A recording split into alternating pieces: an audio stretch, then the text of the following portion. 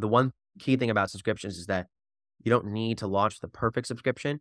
How can you launch and get your first paid subscriber? And then from there, take their feedback in and add more things or tweak around what you're doing to fit them. So the idea is not to have 10 million things you're providing on day one and to overwhelm yourself when you're not getting paid for it. It's how can I get my first paid subscriber? And there's psychology behind this too, which is that the ebook retailers, which are very important. You can find new readers on ebook retailers, the acquisition channels. So I'm not at all saying to abandon them. But the important thing here is that everyone pays the same on an ebook retailer. That is both a strength and a weakness. The strength is that it makes it super easy from a discovery perspective, right? They cap prices at $9.99. New readers and readers who have read every one of your books and love you all pay the same. So it makes it very easy for someone to come in who's new.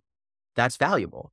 The downside is that to someone who really, really loves your work and really wants to support you, they have no ability to do that.